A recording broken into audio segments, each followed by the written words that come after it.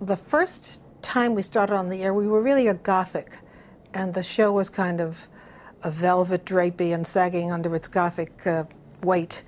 And one day I got a script, and I read it, and there was a character in it walking down the stairs that I knew was dead, and there was nobody in the room.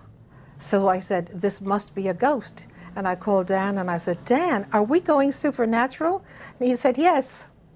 That's how I found out that it was supernatural. And that was a big step to take, because I think at that time, although I had never done a soap before, I think at that time soaps were very earnest, very real, and it took a lot of courage for Dan to do this, I think. The show, in my memory, didn't really take off with the audience until we got the vampire story going. It was much better. The ratings rose immediately when we became supernatural.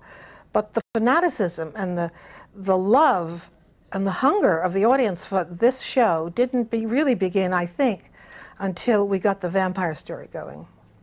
And once that started to go, I mean, Dan and the writers went with it, because that was the thing that was drawing the audience. And it just possessed everybody. I mean, Bob Kober told me that he went to Bermuda on vacation once, and it was 6 o'clock. He couldn't get a cab, and he didn't know why. And the cab driver told him, well, everybody's watching Dark Shadows. I think one of the things that made it work was that we took it all very seriously. We did not feel that it was campy. To us, it was very real, and everything that happened, the actors took seriously, and so did we, the whole production staff. Of course, a lot of the funny moments involved Jonathan's teeth. I mean, luckily we were on tape, although we tried to run like a live show, but there were moments when he just couldn't get those teeth into his mouth, and there was always, you had to have a cutaway so that Jonathan could do that, and, you know, which he'd just be struggling with it sometimes. So I suppose those were some of the odd moments. I do think that no one has really found out why the show was so popular when it became a vampire show. I thought about it, and I think one of the reasons is that the vampire story itself is such a complex one. It is involved with all kinds of sexual feelings. I remember Jonathan told me he used to get pictures from women naked from the waist up saying, "Bite me, Barnabas, bite me." I think that one of the appeals, an unconscious appeal, was that.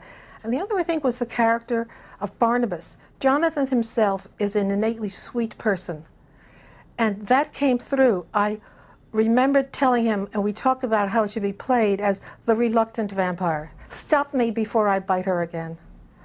And I think that was another element, that the vampire was treated like a human being with a problem, and everybody liked him. Joan Bennett has left me with nothing but wonderful memories. I just wish that she could be with us now to tell us her impressions of the show, but my impressions of her are only good.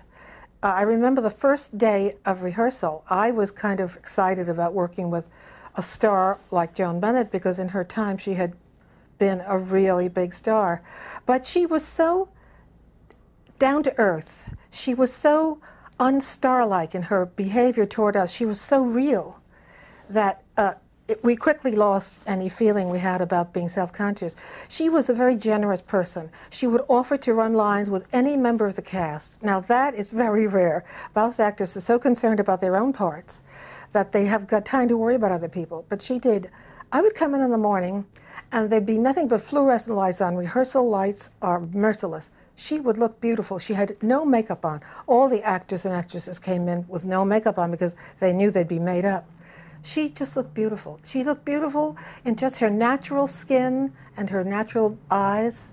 And also, she was generous with herself as a working person. I came in, say, and the production assistant had to set up chairs for rehearsal. She'd start helping us. She would start, I said, "Joan, you'd make a wonderful production assistant." She was just great. She was nothing but generous. The critical thing was the technical ability to do the stuff and at the same time make it look spontaneous, real, and effortless. And it was very hard to do then because, for example, if we had something done on chroma key, which was endless but difficult, but we did enormously difficult things like, as I say, having a hand, just a hand, follow an actor, or a jury trial where people walked in and they had no heads. I mean, and we did this all, and we had to figure out how to do it. Well, then we had no way of, one camera had no way of knowing what the other one was doing. He used to paint, or rather draw with a crayon. We would draw the picture that one camera had on another. It was very difficult to maintain size ratio of the hand to the actor that was following it. Today, we can punch one camera's picture in another, and it's a cinch. It's no problem at all. And we use keying instead of chroma keying, which we could use any color. Now, one of the things we could do on that show were things that we, like the technical people will help us with.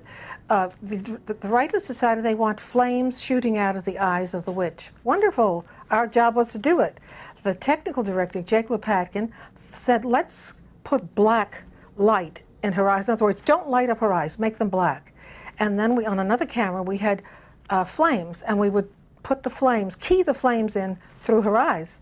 And it was wonderful, but the technical crew was very helpful too. So everybody threw ideas into the pot, and those meetings were very crucial, very, very crucial. And they were like 2-3 hours long. The series was so popular with the young audience that my husband, who was examining eyes in his office in Kew Gardens Hills, told me that the kids would get off the bus stop closest to the nearest kid's house so they could get home in time to watch Dark Shadows. They would all rush pell-mell into there to watch it. And he was just amazed when he saw it a few times. He couldn't understand. I said, you have to watch it all the time to be engrossed in it. And then once you watch it, you're hooked. There's no way to leave it.